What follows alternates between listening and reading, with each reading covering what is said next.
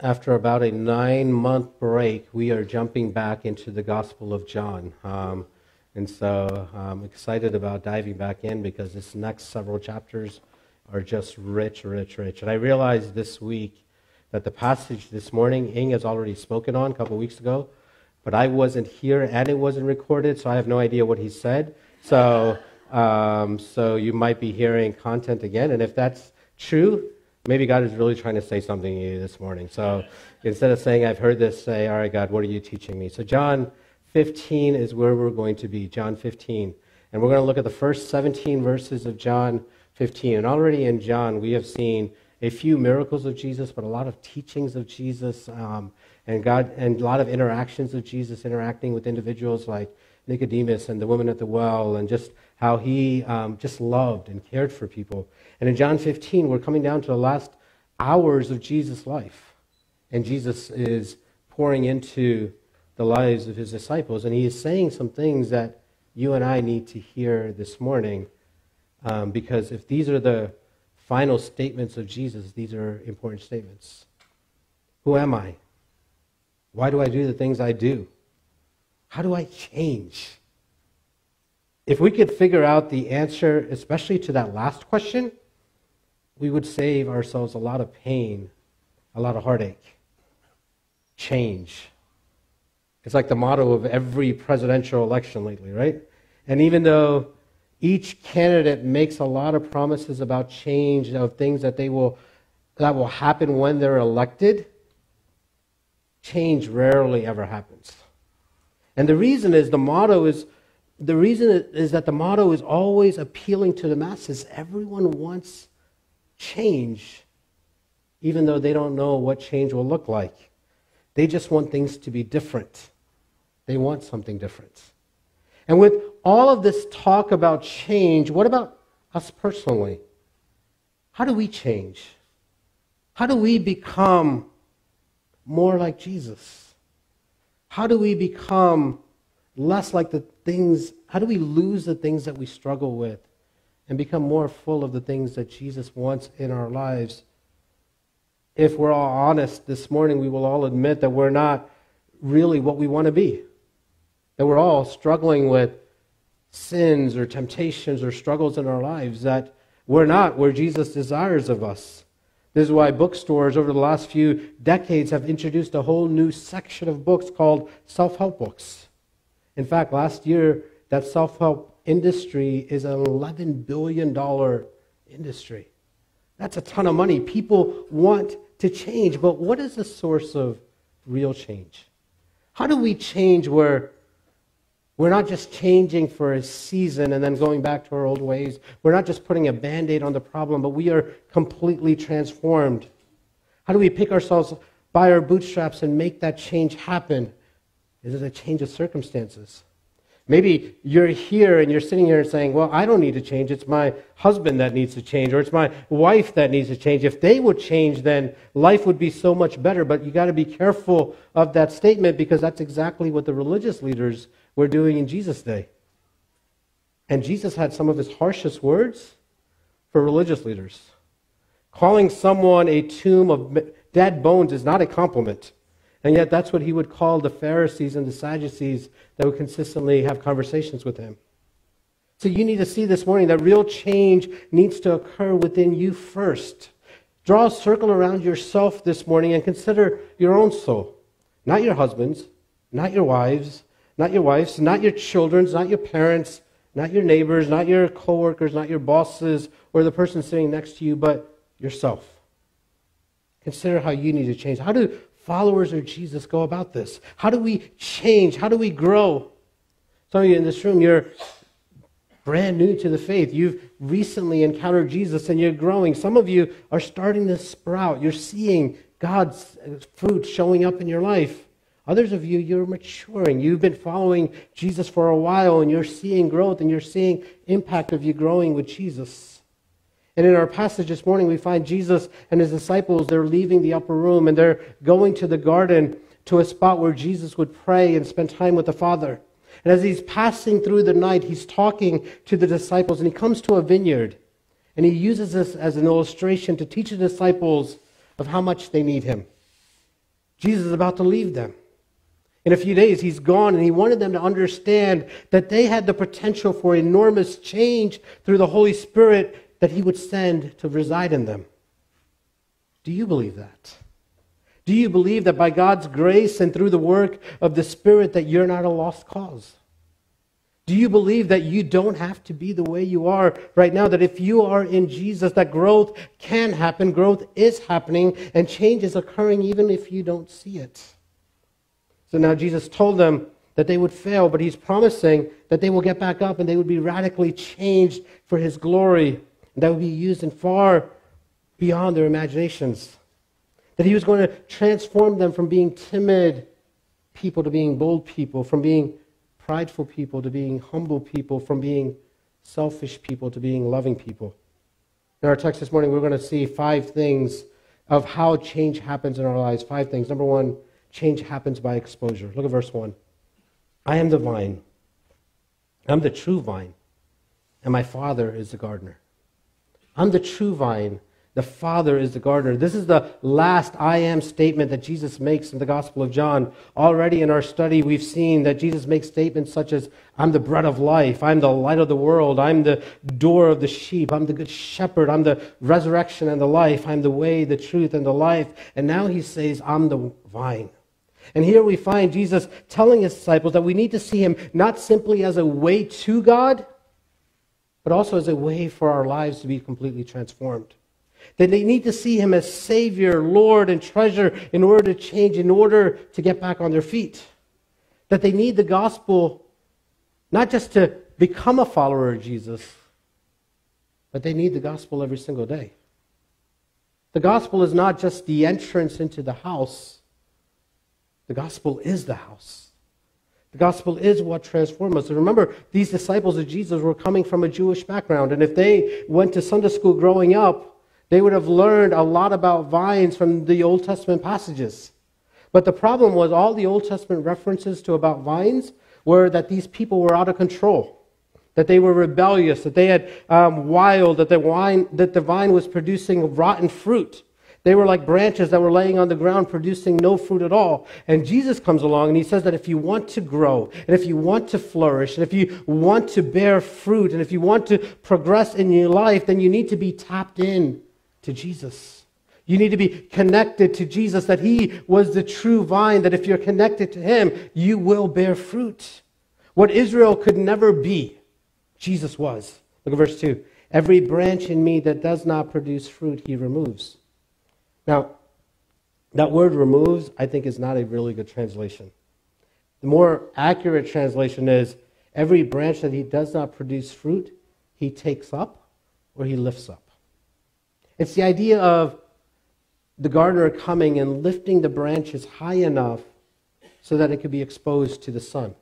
It's not him chopping it off necessarily. And this is one of the most essential elements of the vineyard, exposure to constant sunlight. If the vine is laying in the shade or if the sun is being blocked from the vine, the plant will die. It will not grow. The vine won't yield grapes laying on the ground or in the shade. They tend to wither and be unfruitful. They need exposure to the sun, and this is why they are mainly located in places that are sunny most of the year, fairly warm, and usually on a hillside to get constant exposure to the sun. And what Jesus is saying, that if you're not producing fruit but you're in me, the Father is going to lift the vine that are dragging on the ground, laying in the shade. Why? Why does he do that? Because he loves you. Because he wants to see you produce fruit. Because he wants to see you flourish.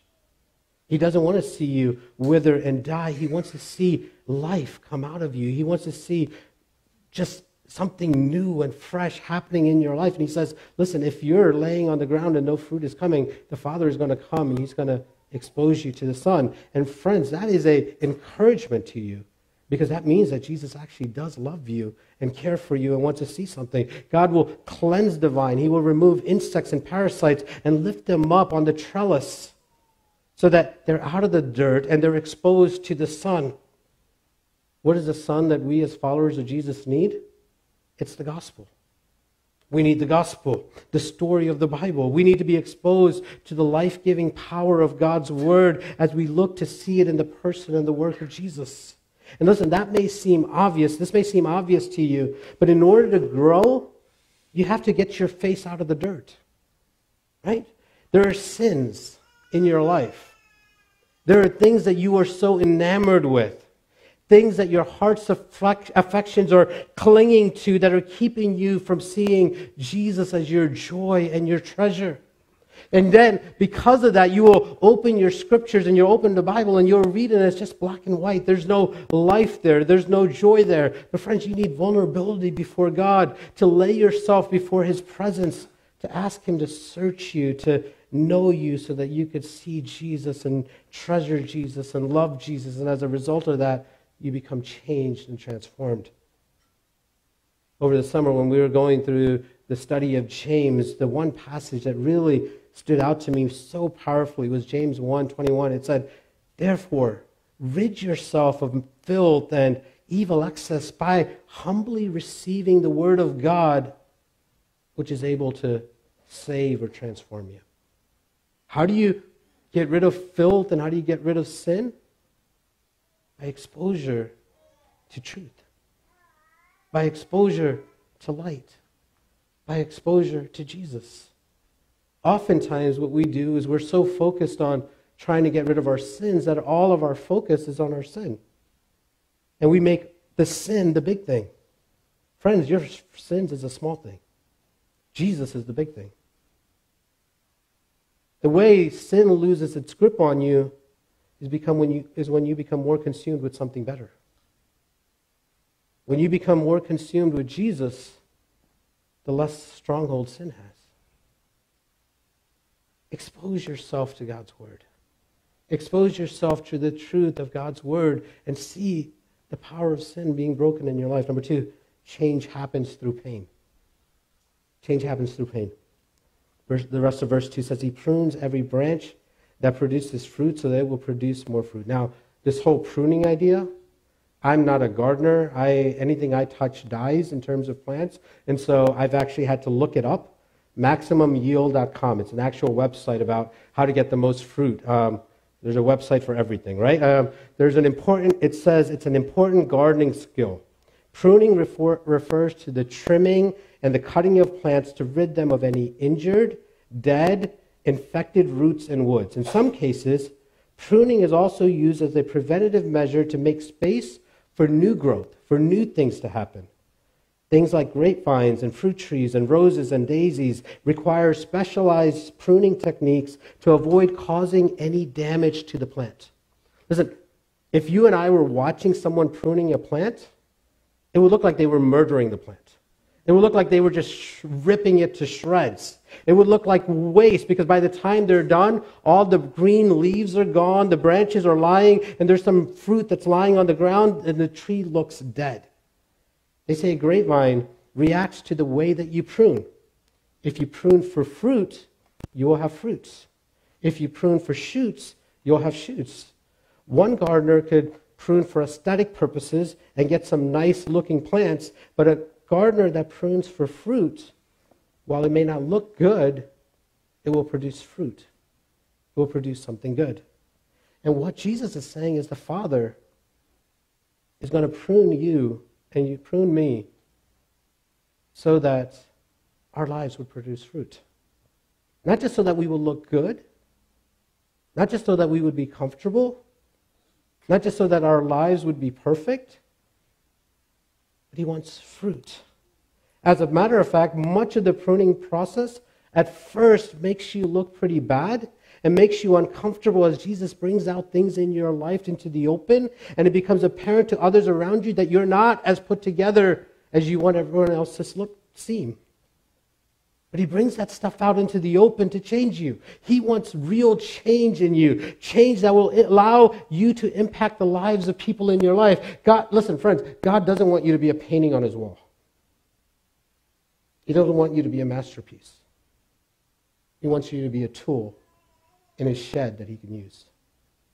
A painting on a wall looks nice, but if your life is making a difference in the lives of so many other people, that's powerful.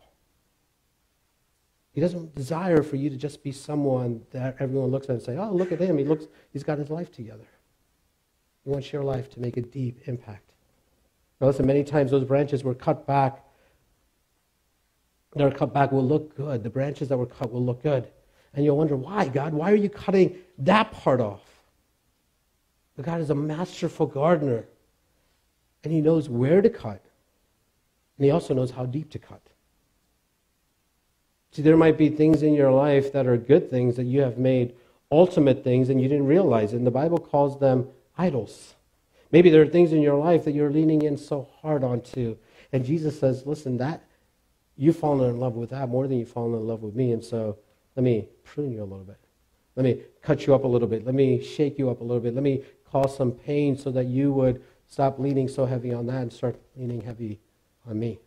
Some of you right now are going through pruning seasons, and I've heard from you that in this season what's happened more than anything is you become more dependent on Jesus. And as a result of your hardships and the results of your difficulties, what the result of it is you've drawn in to the Father. And while the pain is not enjoyable, while the pain is hard, the result of it is you've gone closer to Him. And it's producing fruit in your life. You're becoming dependent on Him. Those good things that you lean on, if they become ultimate things, Jesus says, I'm going to shake you up a little bit. I'm going to cut those things off.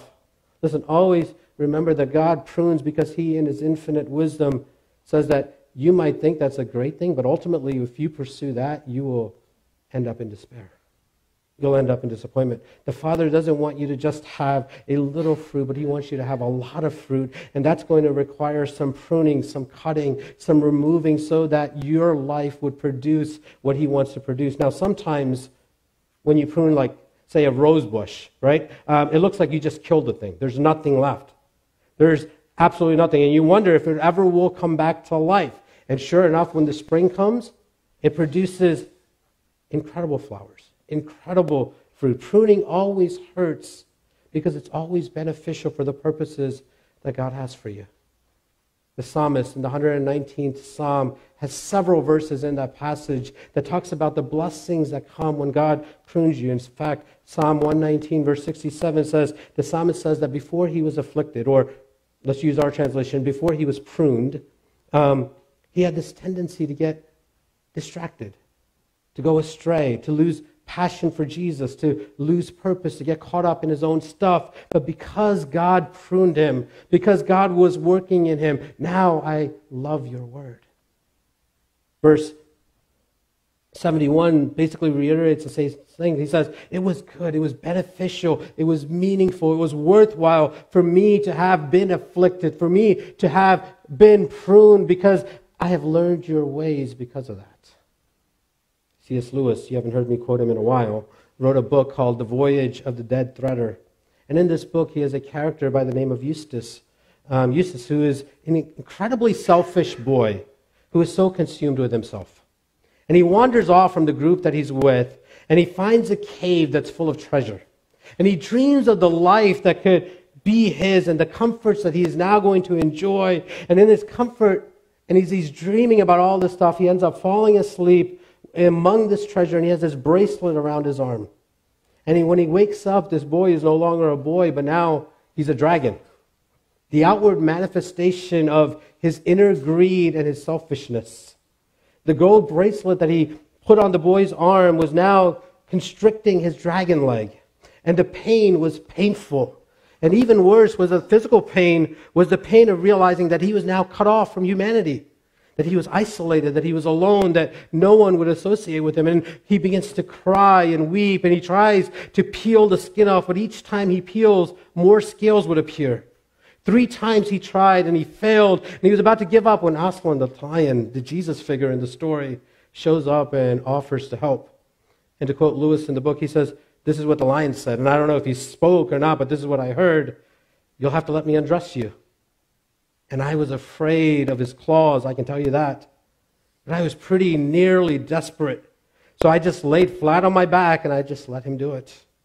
The very first tear he took was so deep that I thought it had gone right to my heart. And then he began pulling the skin. It hurt worse than anything I've ever felt in my entire life. And the only thing that was able to allow me to bear it, was just the pleasure of feeling the stuff being taken off. It's painful, but it's good for you. Listen, if you are here and you're a follower of Jesus, what you've said is, Jesus, I don't know how to live my life. I want to live my life for your glory because you know what's best for me. And so it might be painful, but because you're in the palm of his hands, it's good for you because he knows what's good for you.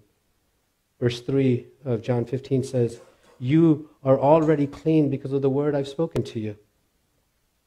To be made clean and to be pruned is the exact same word. His word has already pruned and cleansed them. And so in a sense, you've already been cleaned. You're already pruned. You're a vine that's supposed to be bearing fruit. But how? How are you supposed to do that? And the answer is Jesus.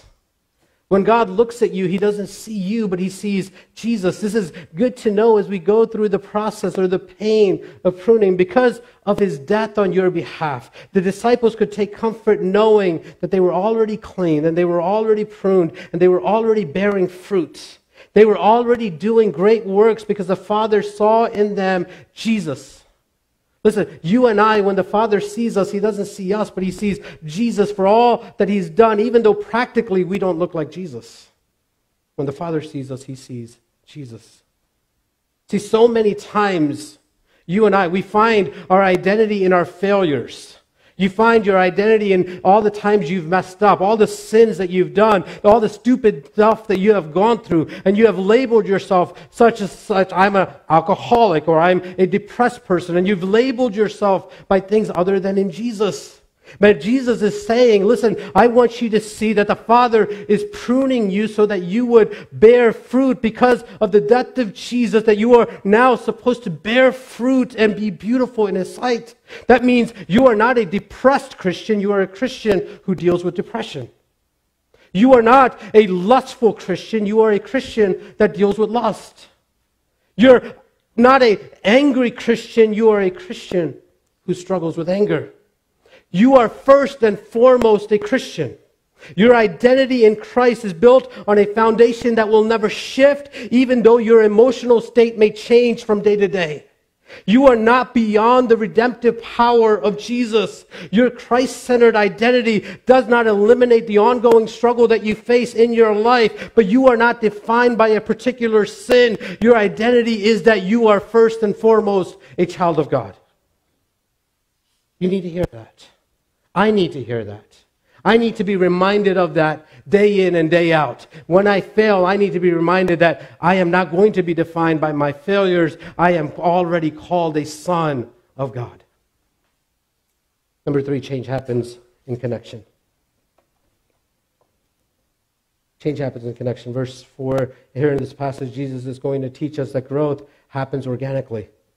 Change doesn't happen based on mechanical compliance or external force. It is something that must happen internally because you are connected with Jesus, abiding in Jesus. Look at verse 4. Remain in me, and I in you.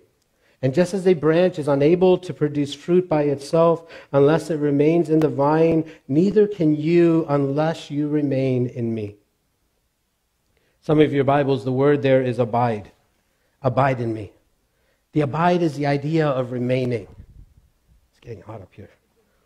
Jesus is telling the disciples, hey, stay close to him. Not just physically, but spiritually. Stay connected with the vine in communion with him. It's a simple illustration. If the branch is not connected to the vine, it will not bear fruit. Why? Because there's no power source. There's no nutrients. There's no life. You want to be productive? You want to be fruitful? Stay connected. Stay connected. Some of you, I've heard this, like, I don't seem to be growing. I don't seem to have a passion for Jesus. And when we start pushing in deeper, you don't have a prayer life. You're not reading Scripture. How can you expect to just simply flow in connected with Jesus if you're not actually connected with Jesus? If you're not connected to the vine? A branch that runs down the street crying freedom is a dead branch. It needs to have life breathed back into him. Listen, you're about as free on your own apart from Jesus as a fish is out of water. You might flap a little bit here and there, but before long, you're dead. In verse 16, if anyone does not remain in me, he's thrown aside like a branch and he withers. They gather them, throw them in the fire, and they are burned. And Jesus is making it very clear here in this passage. There are some branches that were never part of the tree. It looked like they were part of the tree. Some kid saw a branch there lying on it, and he picked it up and threw it in the tree, and it looked like he was there. But he wasn't part of the tree. There was no life. There was no fruit. There was no transformation. And there are many examples in the Gospel of John we've already seen of people that were interested in Jesus, maybe even followed Jesus, but they never really loved Jesus. Some of them just wanted miracle-working Jesus, or instant food Jesus, or oppression-free Jesus, or Messiah Jesus that would deliver them from Rome, but they weren't looking for Jesus as the Lord and Savior of their lives and what Jesus could do for them. Listen, the point is that change doesn't occur by externally trying to get in with Jesus. He doesn't want you to be outwardly conformed with no inward transformation. He's not desiring that you would just simply say the right words or do the right things. He wants your whole life transformed. Many in the crowds that followed Jesus were just trying to get in with Jesus, but they didn't want Jesus inside of them.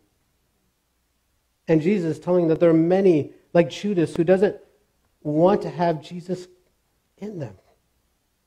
But listen, if you're a follower of Jesus, it means that you are someone whose entire life is centered on Jesus. It's not simply stating, hey, I believe the creeds, or I believe doctrine about the life and death and resurrection of Jesus. But it's saying, hey, Jesus, my life is yours. It belongs to you. That he is the Savior who loves you and takes you and transforms you. You've heard me quote Lewis's statement before, but in his book, Mere Christianity, he says, Christ says, give me all. I don't want so much of your time and so much of your money and so much of your work. I want you. I haven't come to torment your natural self. I've come to kill it. No half measures are any good. I don't want to cut off a branch here and cut off a branch there. I want to take the whole tree down. Hand over the whole natural self. All the desires that you think are innocent as ones that you think are wicked. Just give me everything. And I will give you in its place a brand new self. In fact, I will give you myself. My own self will become yours.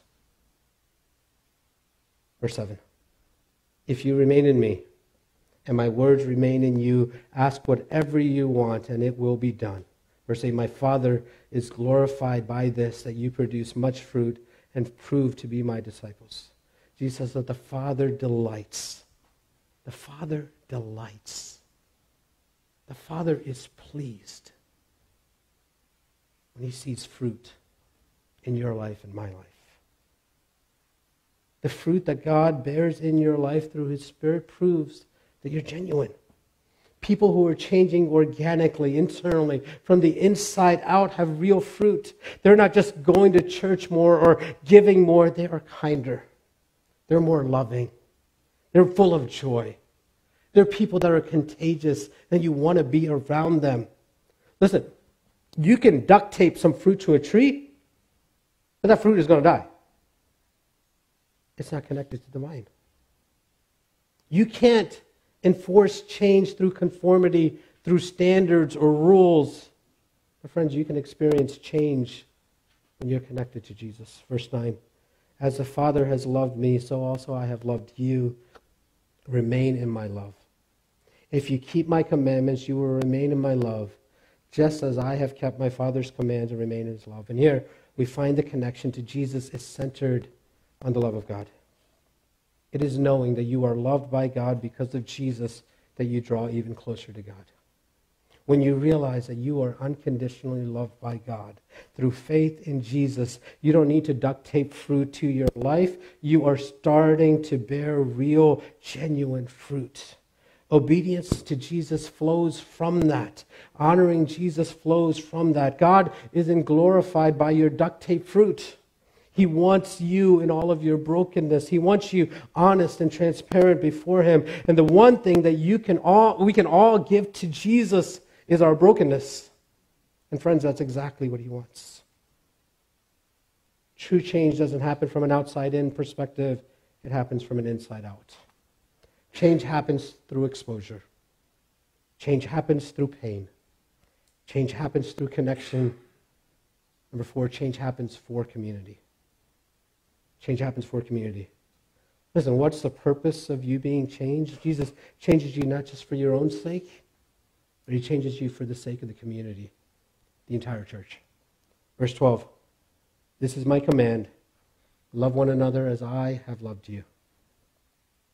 You know you are changing when you see an increased love for other believers, especially for those who are not like you.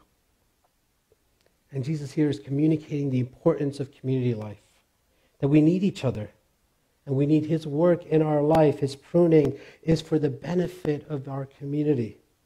Jesus is pruning you so that you become more loving to those in the church that are with you.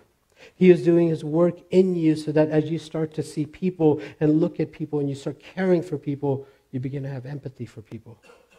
Don't you realize that this is why your commitment to the local church is so important? Anyone can bounce from one place to another every time they experience tension or conflict in a church. That's easy. Your commitment to love the church, and by that I mean the people of the church, not the building or the programs or the music, is evidence of God's saving faith and God's growth in your life. Do you know that God even uses difficult people in the church for your growth? Anyone can love those that love them, but Jesus wants you to grow to where you love those who don't always love you back. This is why you need difficult people in your life. That's why you get married. They make you grow, right? Your marriage. No one exposes more sin in your life than your spouse. God uses no one better than your spouse to expose the junk in your life. And yet because that person in your life, what happens is you end up having more joy, more peace, more patience, more love, because God's using your spouse to make you more like Jesus. And the same is the context of community. It's easy to just simply be around people that just do everything you want them to do and love everything you love, but when you bring together people that are different, and you say, hey, we are family, and we're going to sometimes bump each other, or sometimes conversations are going to be hard, but through that process we become more full of joy and more full of love. God uses community, God uses people to make us more like him. This is such a big deal to Jesus that he in essence says, if you don't love others, it's because you don't love him. God's pruning in your life has always been for the goal of a healthier life of the church. Verse 13, no one has greater love than this, by lay down his life for his friends. You are my friends if you do what I command. I do not call you servants anymore, because a servant doesn't know what his master is doing, but I have called you friends because I have made known to you everything I have heard from my Father. See, here's where we find the power to love, the power to change, the power for growth. It's the cross. The power is found in the fact that you were so sinful that God had to die for you. And yet, friends, you are so loved that God himself was willing to die for you. Notice, Jesus' love for his disciples is what he calls them. He calls them friends. He calls the disciples friends because even when they were about to be anything but friends, in a few hours they would reject him. In a few hours they would deny him. But friendship with God is all part of the gospel. It is the fruit of the gospel. Servants just do what they're told. That's religion. Religious people view themselves as servants of God or soldiers of Jesus. Their identity is found in what they do for Jesus. But friends, as followers of Jesus, we are friends of God. We are children of God. Their identity is not found in what they do. Their identity is found in who they belong to. Listen, My children can come into my office room when I'm working anytime they want and sit on my lap. Why? Because they're mine. Right? They're mine. My children can jump on my bed anytime they want, except when I'm sleeping. Why? Because they're mine.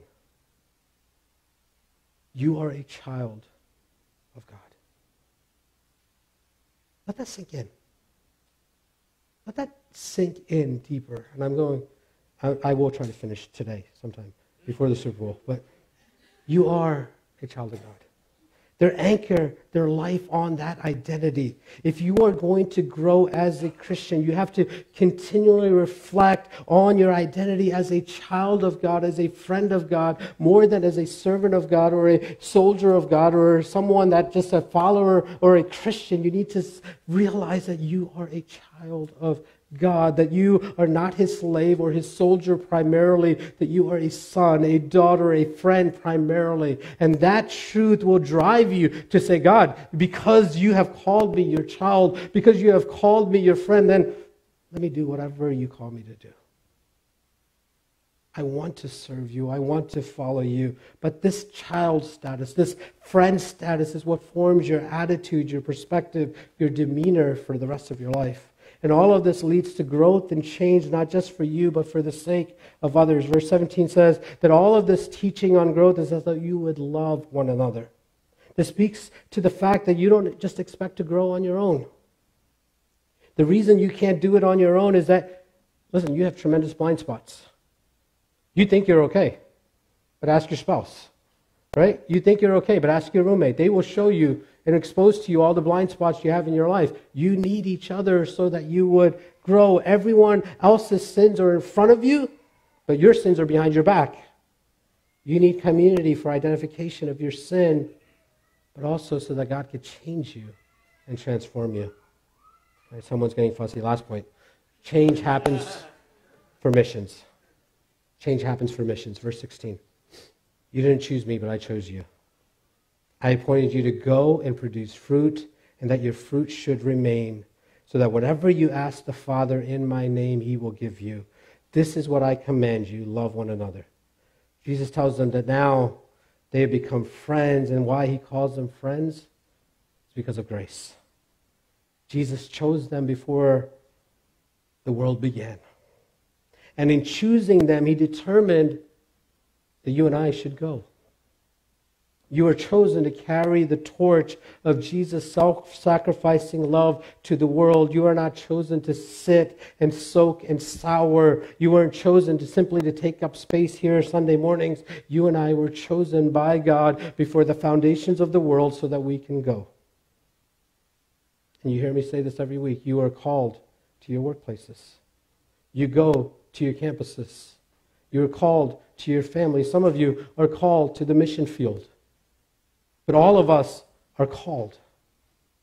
You have been chosen before the foundation of the earth to go, and you will bear fruit as you go, fruit that will last, because Jesus has determined that it will be. So fruit is where we will bring benefit to the lives of others and advance the work of the gospel, because God's kingdom is advanced not just through truth, but through truth in love. Not just through work, but through work in love. Listen, if you are being changed from the inside out, if you are being melted by the grace and you're making a difference for Jesus, you will be making a difference for Jesus in this world. You don't just seek change or provide help. You seek change in Jesus and provide help with humility and joy. The greatest change happens while you're on mission. Many times we as Christians, we skip the go part and we just want to bear fruit. But you can't bear the kind of fruit that God wants in your life if you're not on mission for Jesus. Many of you will testify that it wasn't until you got out of your comfort zone, when you went on a mission trip, or you did something that you weren't comfortable with, that you started seeing significant change in your life. This has always been the goal of growth of God's people. So we can be on mission. All right, let me close.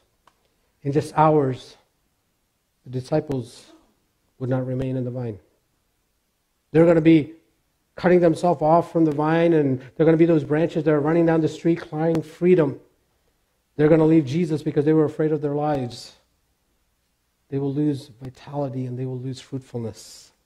You see, in hours from now, Jesus will be taken to a hill called Golgotha. And there he, even though he was innocent, will be nailed to the cross like a criminal. A tree that would provide the nourishment of forgiveness and redemption and reconciliation with his death.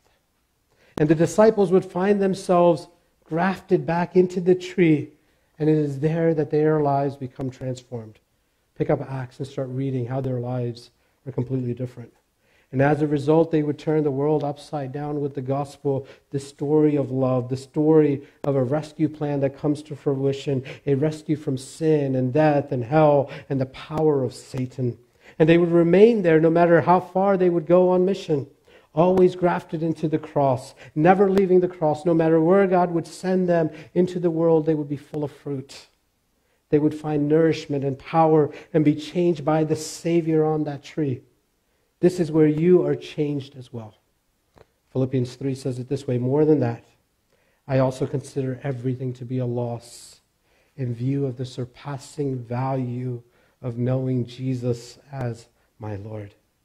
Because of him, I've suffered the loss of all things and considered them as dung, as garbage, as waste, so that I may gain Jesus.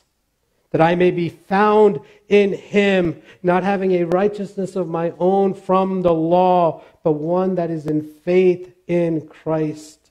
My goal is to know him, to know the power of his resurrection, the fellowship of his suffering, to be conformed to his death. My friends, Jesus is everything. He is why we're gathered here today. He's why we take communion every Sunday. Because communion is a reminder to us that we didn't find God, but God in his grace found us. And so we come back reminding ourselves that we need him. This is why we give of our offerings and sacrifice our time to serve him. This is why we engage in local missions and global missions. This is why we do community groups, because Jesus is everything. He's everything.